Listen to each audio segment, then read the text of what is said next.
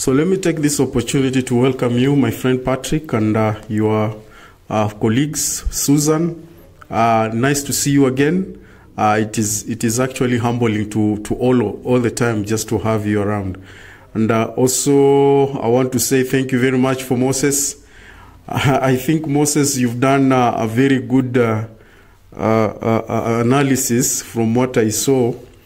And also, I think your machine is not giving you problems as we had some other time. And also, Mercy, I can see you there. I think you're ready with the questions. And one of the things that I wanted just to share with you some of the things that we do understand relative to what actually Mercy has actually asked here. So Mercy is asking if at all the Book of Mormon is actually, talking about genealogy, and also if at all we can read just from one of the prophets of the Book of Mormon today and see the kind of insights that we can learn this morning before we proceed on anything. And as you are asking that, Mercy, I thought about one of the writers in the Book of Mormon, and his name was called Jarom, a very interesting writer in the Book of Mormon. So that is where we want to dwell in, and he's giving us reasons as to why he's writing. And I think Jarom was not a prophet per se, but he was one of the, like you can say, a member of the church who had a serious testimony, and he also wanted to share his testimony to the world on what he feels that it is right and what he feels that it is very understandable. And this was about when he was writing these words, it was about 399 to 361 BC. For those who are good at timelines and those who are good at actually, analyzing timelines. So this was around about 399 to 361 BC. So that is when Jarom was writing these words.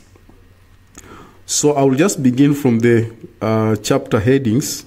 That is in the book of Jarom, chapter 1. And the book of Jarom, for our viewers, this one is actually not in the Bible. It is actually in the Book of Mormon. It is one of the books, one of the prophets that wrote within the Book of Mormon. So his name was called Jarom, and he's also ascending his testimony to the world relative to what other prophets in the Book of Mormon actually wrote.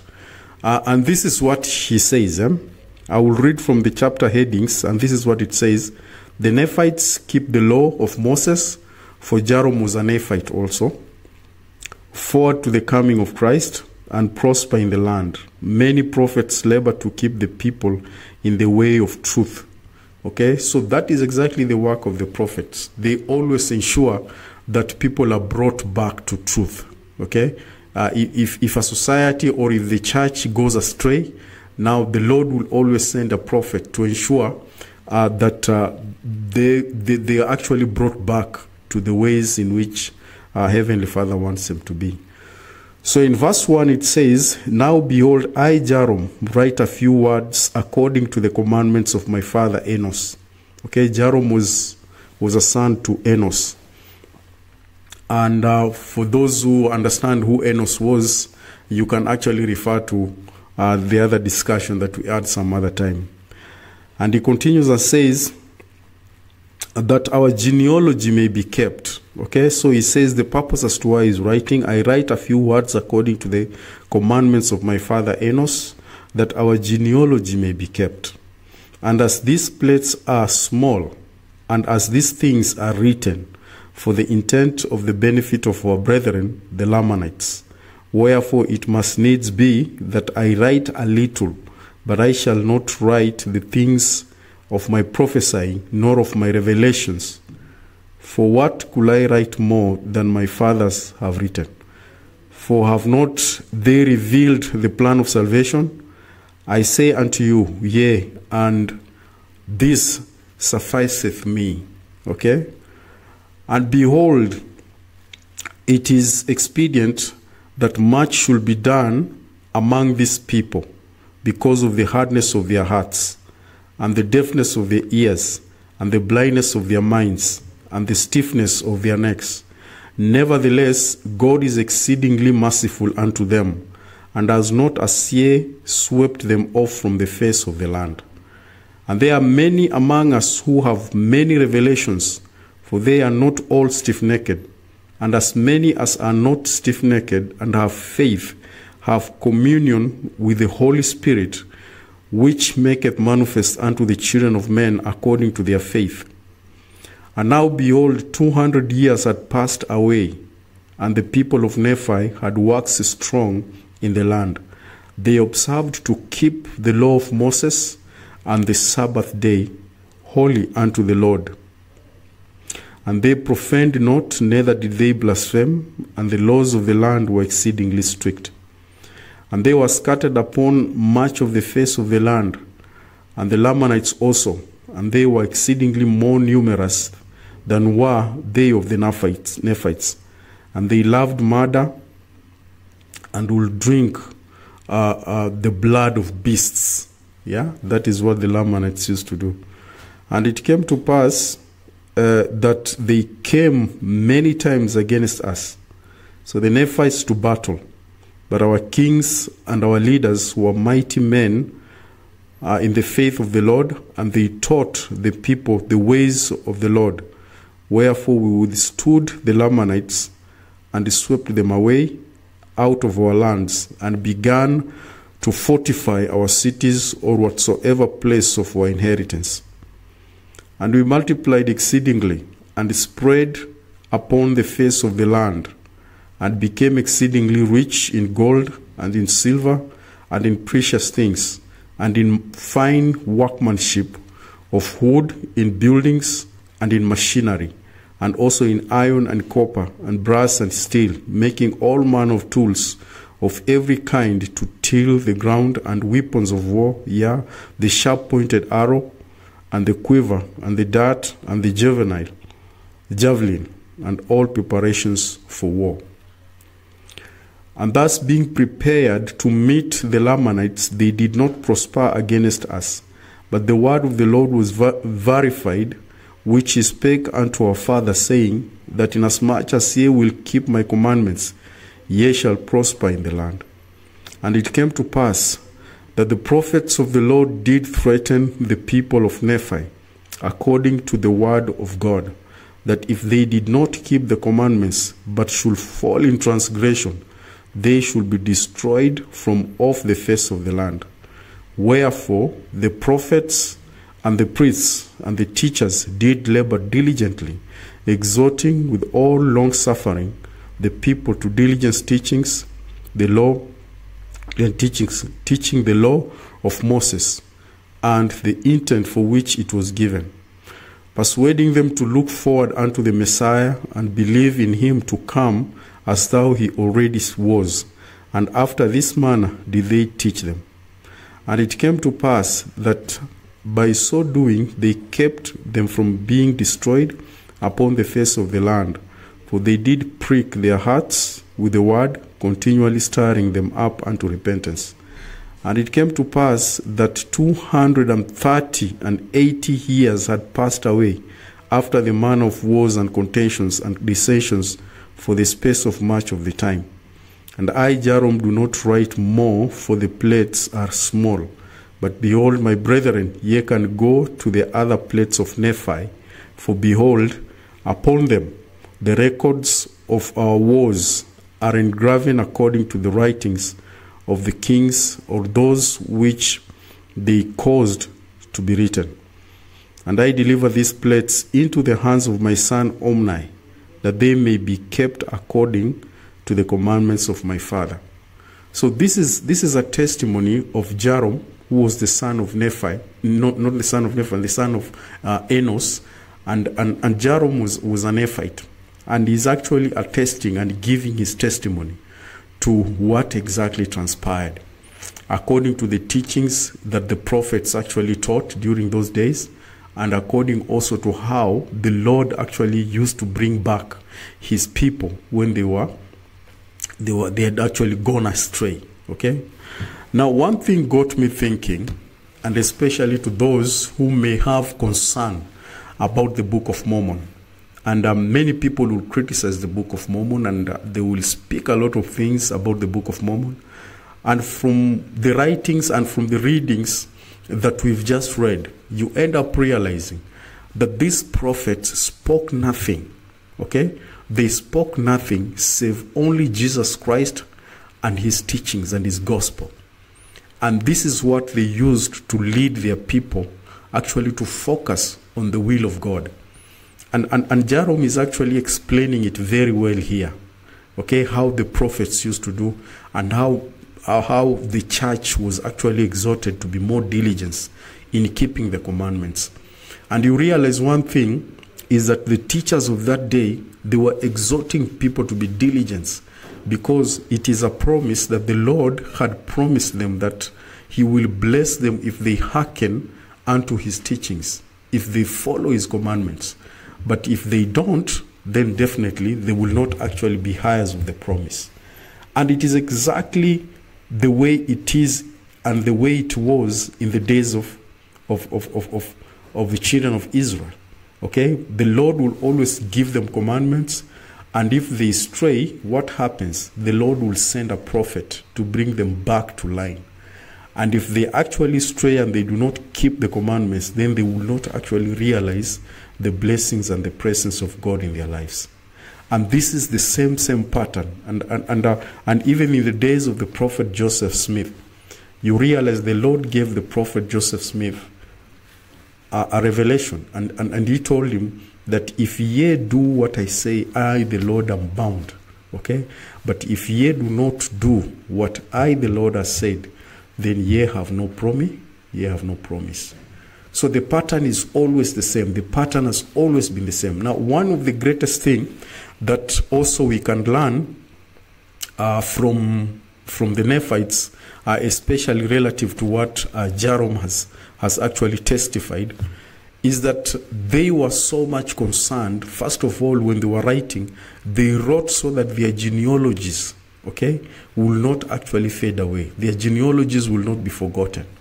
That is one of the key things. And I think that is the reason as to why most of the prophets of those days were commanded to write so that these principles may not actually depart from their genealogy. And nobody puts it better like the prophets Nephi. Okay? Nephi says, we write of Christ, we speak of Christ, so that our generations may come, okay, and know where to seek repentance for the remissions of their sins.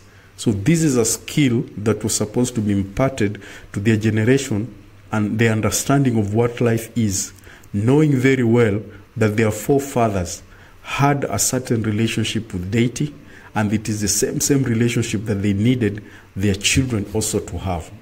And this is what we are being told, that my people perish for the lack of knowledge. This is what the Lord spoke through the prophet Hosea, that people perish because of the lack of knowledge. Okay, when the knowledge of God is no longer in the presence of the children of men, and the only thing there is that the children of men will perish.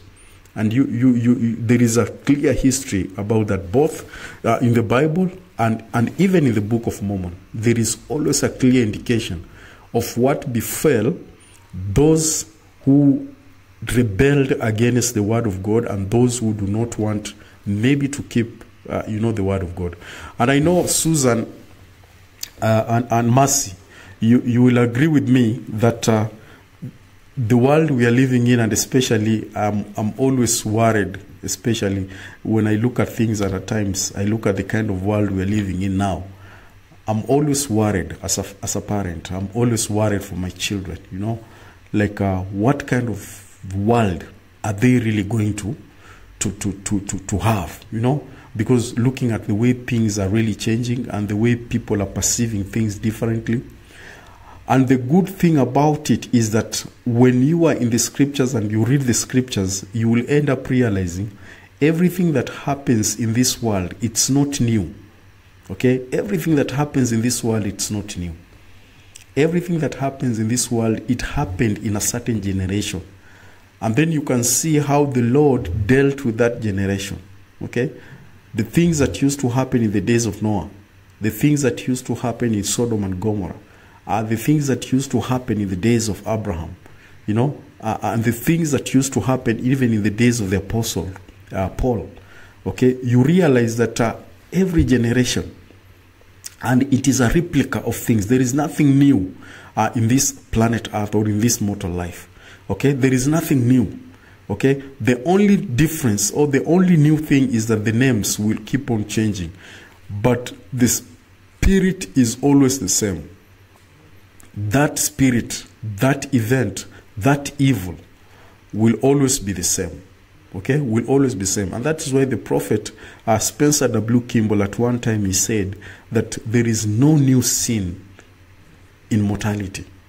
There is no new sin, because the sins that we see today, these sins actually existed in the life before even our generation. And what is the only difference is, the only difference is that maybe the names will change. Okay, the names of these things will change, but the same event, the same you know, wickedness, it is actually the same. And it is the same because the author of the same wickedness is the same spirit, that spirit that actually came from the fall, that spirit that brought confusion in Sodom and Gomorrah, the same spirit that brought confusion in the days of Noah.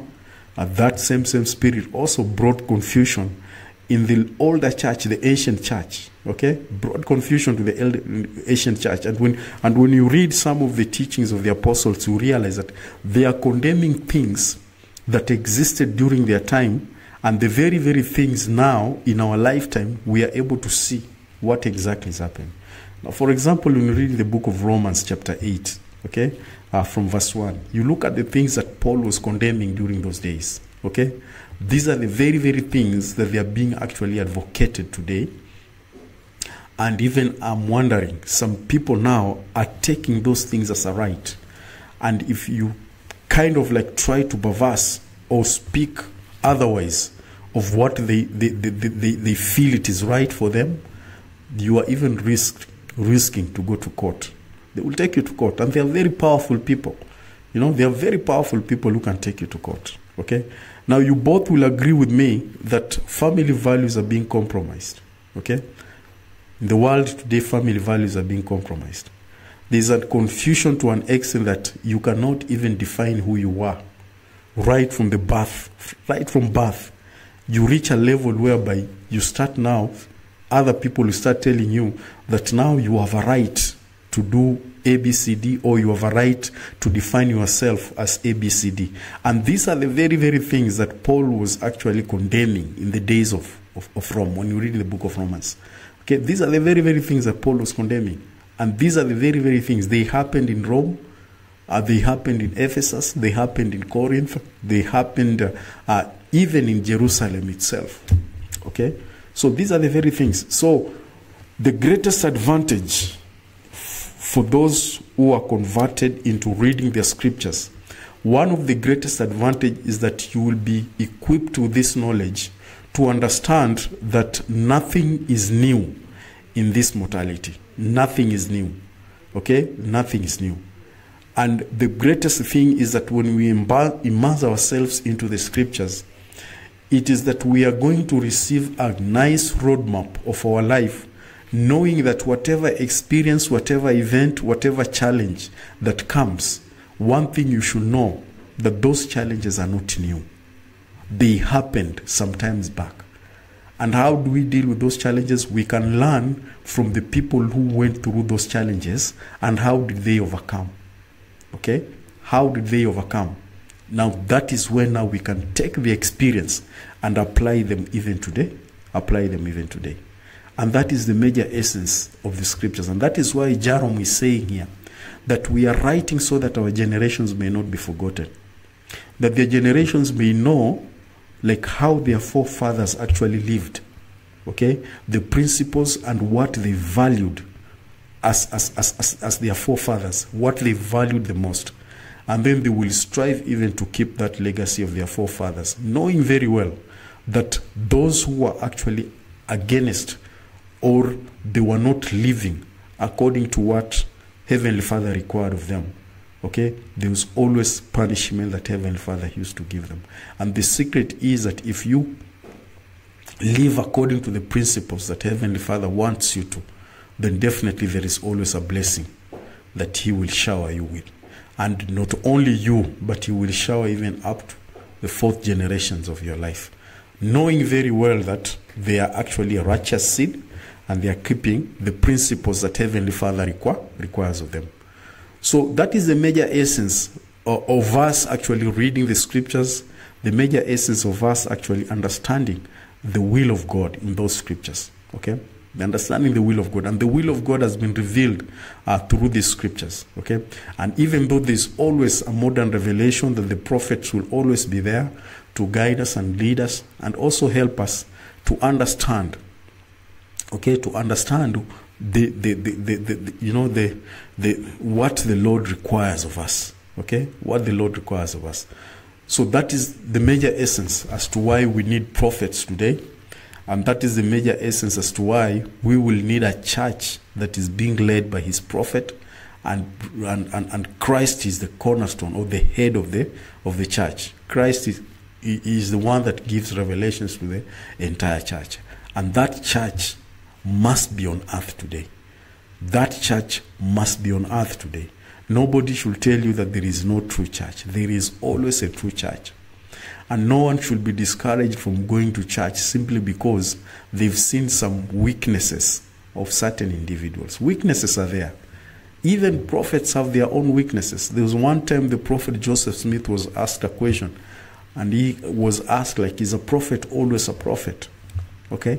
And the prophet answered it very interestingly. And he said, a prophet is only a prophet when the Spirit of God is with him. Okay? When the Spirit of God is always with him. But this prophet, in his home, he is a father. Okay? To his children, to his children, he's a father. You know? To his wife, he's a husband. You know? He can be also a friend to his friends. But when the Spirit of God constantly continues to be with him, that is when his prophecy actually stands. In other words, without Christ, okay, without Christ and without the Spirit of Christ, then we forget about, prophets.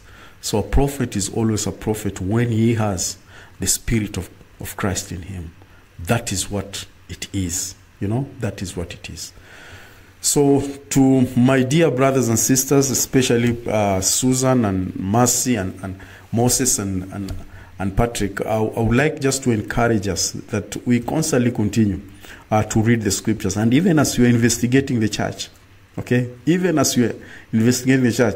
okay, I will urge you you continue to read your scriptures and be prayerful, okay, be prayerful. Okay, at times I always tell people that don't be like, those reprobates who will only want to argue for the sake of arguing. But in actual sense is that they are not letting the Spirit to actually guide them in the things they speak. And one thing is that in the Church of Jesus Christ of Latter-day Saints, we take words very seriously. And that is why you will never find a brother in the church just speaking carelessly. You can never find a sister in the church who speaks just carelessly.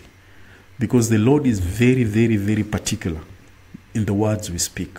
And you remember in the scriptures we are being told that we shall give an account of every idle word we speak. Okay? Every idle word we speak.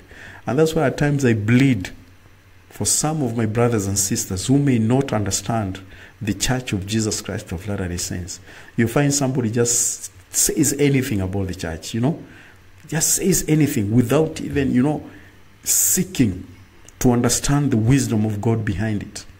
Okay, when you speak like that, ask yourself, has the Spirit revealed to you for you to say what you're saying? Okay, has the Lord actually given you a revelation for you to speak what you're speaking? Have you actually counseled with Him for you to have received what you are actually talking about? Or it is just self-proclaimed hatred towards, members of the church. Okay? And if you have the Spirit of Christ in you, then you should have the Spirit of love in you. Okay? Why will you hate? Why should you hate people who have not done any, harm to you? Them is just to hold on their faith. They keep on holding on their faith, and they are prideful of what they believe in, and they are always willing to share what they believe in. Okay? And then that one becomes so resentful to you. You feel hatred about it. Why don't you also share? Okay? Share what you believe. But one thing I know, members of the Church of Jesus Christ of Latter-day Saints are very loving people and are very proud people, and they always want to share what they believe in. They always want to share what they believe in. Like also for me to come online like this, I did not just decide to come online simply because people are online. No. Okay? It's because of the Spirit that compelled me. Okay? Compelled me, and he told me, look here, you need to speak. You need to share these things so that your friends, your brothers and sisters, my good friends like Patrick, Moses, and Susan, okay, when you see me sharing this, then you will know exactly this is what, Brother Gabriel Mira believes in. This is what Brother Gabriel really values a lot. And I value my faith, I value my church, and I value the teachings and the gospel of Jesus Christ. That is life to me. That is life to me. And I remember one time I shared with you that when I totally had nothing to hold on to, all that was left for me was just the gospel. This gospel was the only thing that was pushing me in life. Okay? This is the gospel that was the only thing that was pushing me in life. It is so sad that I schooled with some of my friends right from high school. They are friends that I used to have in high school. There are those that I used to have also in primary. There are those that we were in college together, college together. And at times when you start following up with them, you will be told very sad stories that, oh, brother so-and-so, he gave up in life and he decided to take away his life. Or you'll hear, your friend, sometimes when I go back home and I try to, talk to people, you'll be told, oh, your friend, so-and-so is no longer there. He passed away 2-3 weeks ago. When you ask what was the problem, you'll be told, oh, he went somewhere and, people killed him. Or he got himself into a problem and he decided because he didn't know what to do. So what he just decided to take poison, and he committed suicide and killed himself. And these are the things that do happen. Okay? These are the things that do happen. When somebody is empty in his life, there's always two things they will go to for solutions. One, it is either they go seek witchcrafty, which is very rampant. Especially people will go for witchcrafty to find jobs. Others will go seek for witchcrafty for their businesses to prosper. Some of them even will take funny things into their own homes just for prosperity. But at the end of it, all those things end up turning against them. That is one solution. When somebody is empty without the gospel, they will go for those things. The second solution for empty people is to commit suicide. Because they give up so easily, and they find that the only option is actually to take away their lives. And these are some of the things that are very, very serious. And that is where the gospel of Jesus Christ comes in. Because there is always hope in the gospel of Jesus Christ. There is always hope. Even if you're going through what? Christ will always give you hope. The Spirit will always administer to you. Even if your friends leave you. Even if the world does not want you. But the Spirit of God will always be there with you. Because remember, he said that I shall not leave you as orphans. Okay? But I will send you the Comforter, who will always be with you. And that is the work of the Comforter. To guide you and to comfort you when things are tough. He is there always to give you a reason to move forward. And to handle. And to ensure you push forward. And keep on keeping on. You press on. Okay? You keep on pressing on. That is the good thing. That is the best and the best thing about the gospel of Jesus Christ. Because we have a comforter who will always guide us and who will always teach us and who will always comfort us in the things that we are going through. And I've experienced this. I'm not saying this because it's a tradition that every Christian has to speak this. No. These are things that I've experienced them. I have experienced them for myself. I know it is there and I know it is true. And many a times when I face challenges, I always feel it. I just feel it. You know, at times, sometimes back I used to talk to one of my friends that we almost just joined the church together and we joined the church together. And one time we were talking about like how do we feel having seen ourselves as members of the church for quite some time. And this friend of mine told me, look here, there's a big difference that I see most of the time. And I asked him, what is the difference? And he says that nowadays when I pray, I don't pray like the way I used to pray. You know, those days when I used to pray to a being that did not exist to me. I didn't know where that being was. So the only thing is that I thought that shouting loud and praying aloud, maybe they will hear me. You know, and that is what he used to see members of his church then were doing. You know, they will pray so loud, you know, pray so loud, you know.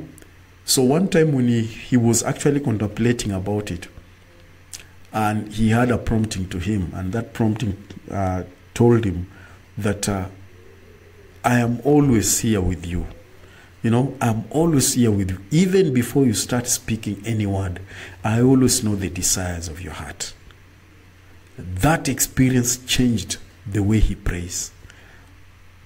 Changed the way he prays. And he told me, Brother Gabriel, when I pray, even the moment I begin to pray, I always feel like he's here with me, that I can touch him. I always see and I feel him, that he's around here. And that is the beauty about the gospel of Jesus Christ. That is the beauty about this restored gospel. That you pray by revelation. You pray with understanding. No, you pray with understanding. You don't just pray without knowing who you are praying to. And then somebody will come and tell you, I've given a very powerful prayer. There is nothing like powerful prayer. There is nothing like powerful prayer. But there is a prayer to a powerful God. Now that is the difference between how Latter-day Saints pray and how other churches or those so-called other groups, how they pray. I'm not trying to demean, neither am I trying to undermine other churches, no. But that is how I pray, because I've been there. I know what happens there. Okay? They pray to a being that they do not know. That is why they shout so much. They shout so much. You know, when somebody is far away from you and you want them to hear you, what do? You shout. And that is what exactly happens to our brothers outside here. Because you are not sure if this person is hearing you. You are not sure if this person can hear you. So what do? You shout, thinking that God is a person that will pay attention to your noise. But simply, those are just noise, my brothers and sisters. Having all these instruments of music in your churches, and you play them to an extent that you make noise even to the neighborhood, and you think you're praying, you're praising God. That is not praising God. That is not praising God. Let me just be blunt with you people. That is not praising God. When you praise the Lord, you praise him by revelation. You praise him by revelation. You praise him knowing who he is. And that is why in the contest of Mount Carmel, when Elijah contested with the prophets of Baal, what happened? The prophets of Baal made a lot of noise. And even they inflicted themselves in pain until they were even bleeding. And what did Elijah tell them? He told them, you need to shout more. Maybe your God is still sleeping. Shout more. But when Elijah's turn came, Elijah did not even finish a prayer, because he prayed by revelation. He did not even finish a prayer. Before he even uttered, so Jehovah, let thy name be vindicated upon these people. Immediately fire came from out. Fire came from above. And in fact, those meats, he told them, pour more water in those meats. And they poured water. And fire came and consumed those sacrifices. That is what prayer is, my brothers and sisters. That is what prayer. And that one I've learned it from the Church of Jesus Christ of Latter-day Saints, where prayer is given by revelation. People know who they are worshiping. They know. They know who they are worshiping. They understand Heavenly Father very well. Some of us have had these experiences. Glad tidings are brought to you by the Spirit.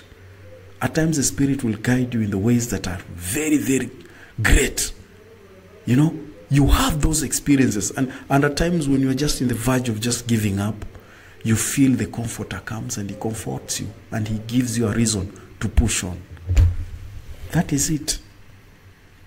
That is it, my brothers and sisters. That is why I always speak of the Church of Jesus Christ of Latter-day Saints, irrespective of what people will say, because I know this is where I've felt the experiences of God in my life. This is where I've felt the Spirit. This is where I found the Spirit of God. And this is where I was actually endowed and gifted. You know, I was confirmed and given the gift of the Holy Ghost. This is the place. This is where I knew the truth. Mercy. This is where it is. You know, prayer, you don't just shout. Just like the way I'm talking to you here. You know, I'm not shouting, but I'm talking to you, Mercy, Patrick, and Moses. You know, Susan too. Yeah, just like the way I'm talking to you, I know you are listening to me. And that is what prayer is. There is nothing like a powerful prayer, but there is a prayer to a powerful God. And the only secret is for you to know who you are worshiping.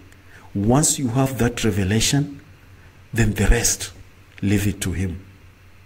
And that is what many churches are lacking. They are lacking because they do not understand who they are worshiping. They do not understand.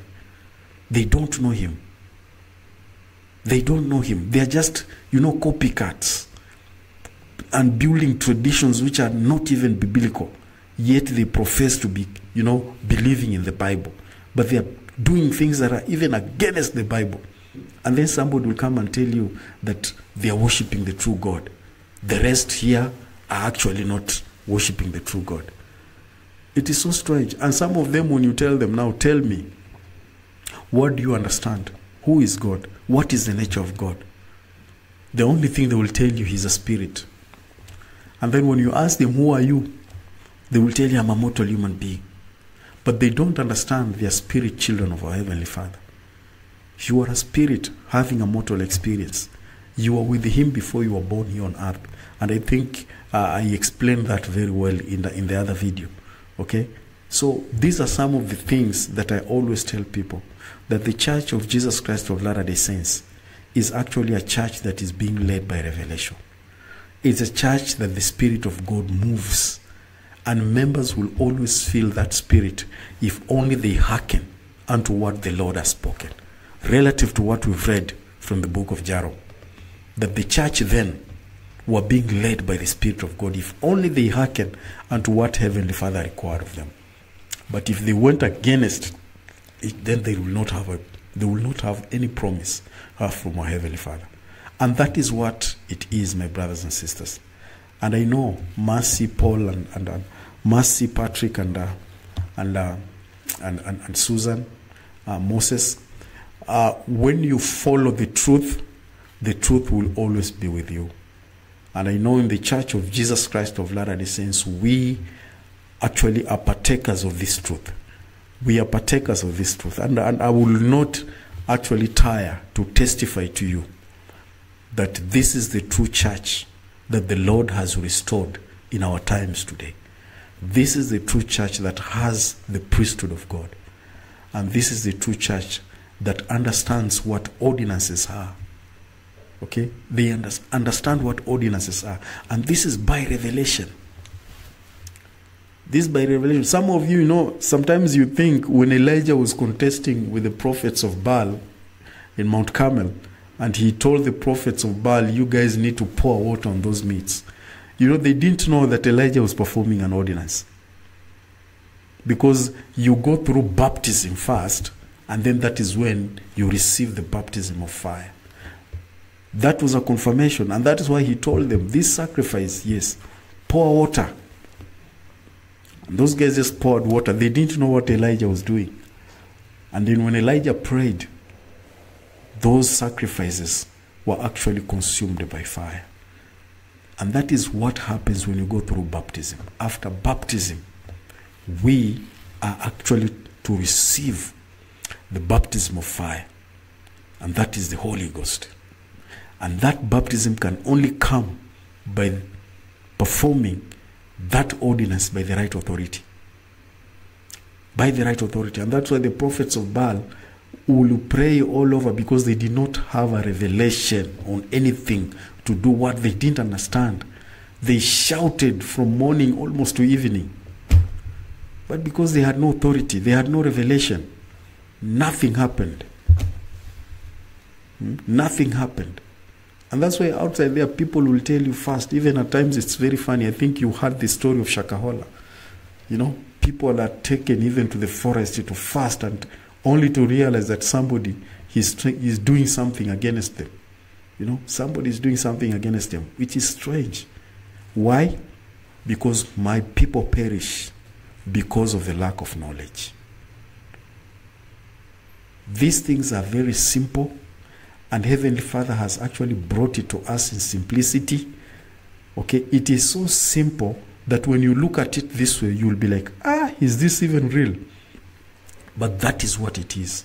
Because Him being God, if He had come to us in a more complicated way, we will not actually be able even to bear it. Okay? He brought it so simple to us. He was born even in a manger. From the glories, all the way from the glories, came and born in a manger. And that is how the gospel of Jesus Christ is. It comes in its simplicity. And those who have the spirit of humility, okay, they are humble like babies, they will be able to receive it, and they will be able to comprehend the ways of God. It is not complex.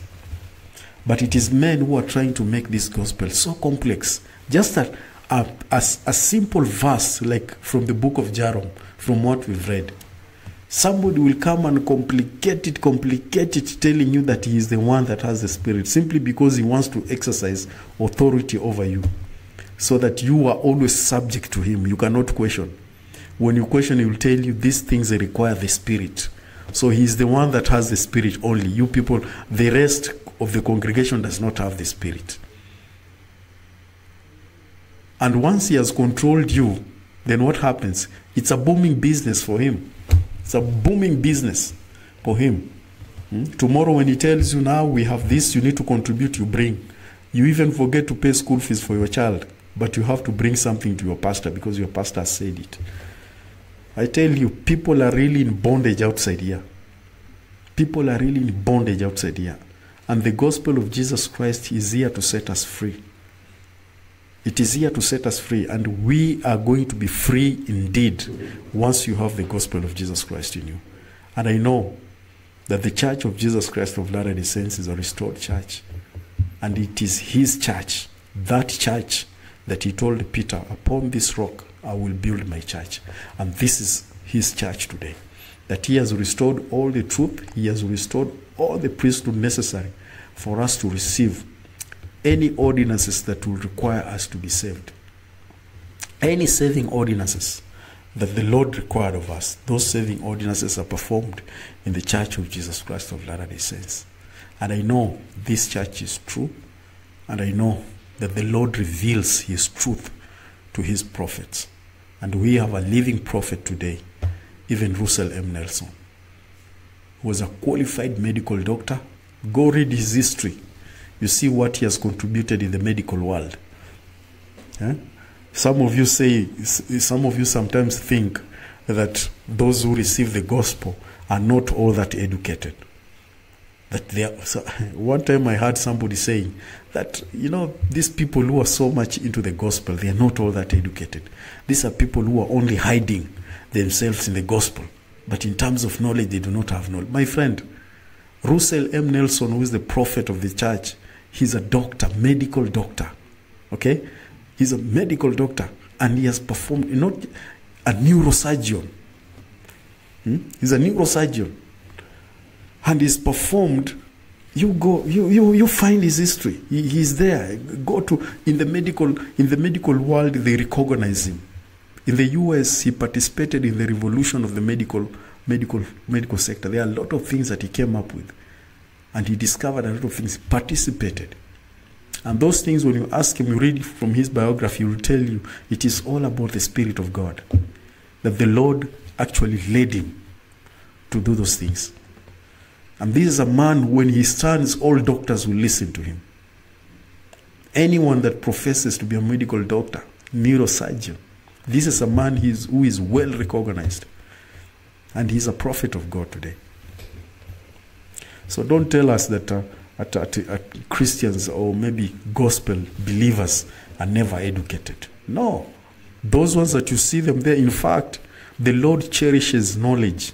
And he says he glories in the knowledge, in intelligence.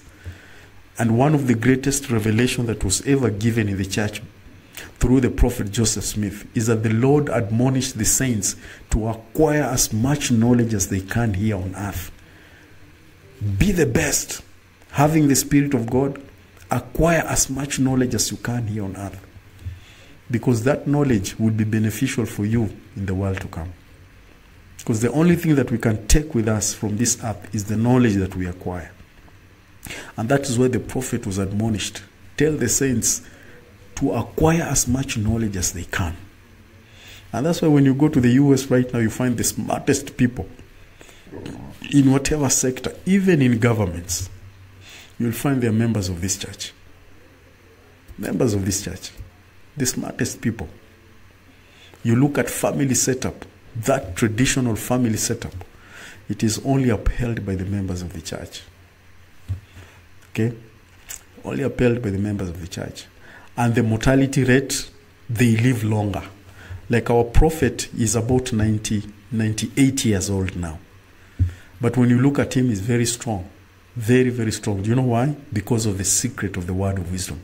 That law of health. Okay? Because of that law of health.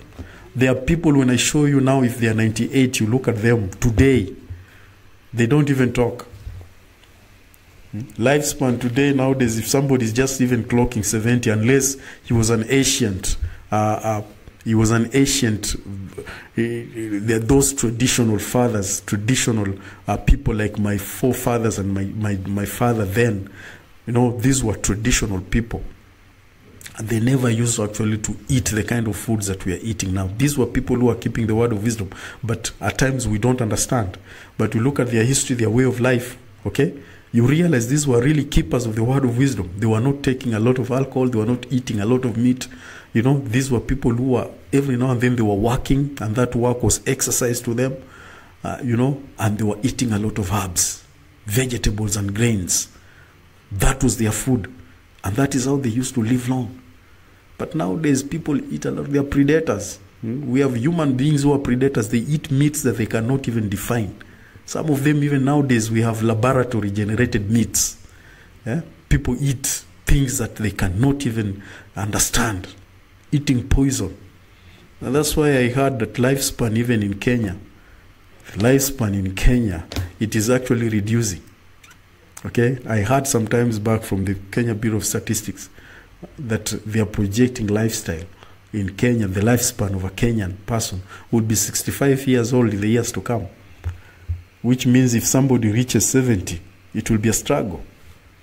Why? Because of lifestyle diseases, the way people live. Some people don't even like exercising. People don't like exercising. Okay? They don't like exercising. They they eat junk food. From work, you just eat anything. And I think I spoke about that. You can check also one of the videos that I spoke about the word of wisdom. Okay, what the Lord requires of us and what we need to eat and what we should not actually eat. There are things that are well defined.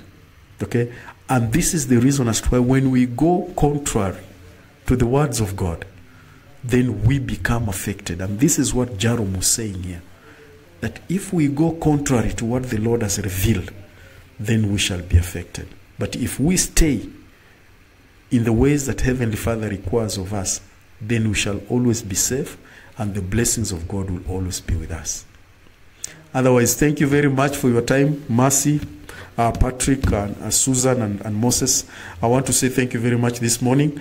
And as you are also proceeding forth with your work, please have a victorious week, and may God bless you. And I always thank you very much for joining us in this podcast. And I'm looking forward even for that day when I will see you actually making covenants with the Heavenly Father in the waters of baptism. Otherwise, thank you very much. And even for those who are listening to us, please remember that we need your support. We need your support, and we have a vision and a purpose for this channel. And this channel, basically, we have a vision of actually ensuring that we help the aged in the village. We've realized that the aged in the village are really living a very living a very deserted life, and I found out that there is a way that needs to be done for these elderly people, and that is why I've come up with this YouTube channel. And guys, I'm only targeting 1,000 subscribers. Please, if you can assist me, I get this 1,000 subscribers so that I can venture into the vision that I have to help the aged, the elderly, who've actually been left in the villages. They don't have anyone to support them, and this is the reason as to why that any antidotes or any enumerations that we are going to get from this channel, it will be channeled to those elderly people there, so that we ensure that their lives are really cushioned very well and they are well taken care of. Otherwise, thank you very much. Please remember to subscribe and hit a thumbs up, and God will bless you. And please keep on supporting us. And for those who've already subscribed, please keep on coming and keep on watching. And we also need to see your comments down there so that you may give us support and also give us necessary insights on how we need to move forward so that we make this channel stronger for our elderly in the villages to be supported. Otherwise, thank you very much, and God bless you. Thank you, and have a very victorious week. I love you all. God bless you. Thank you.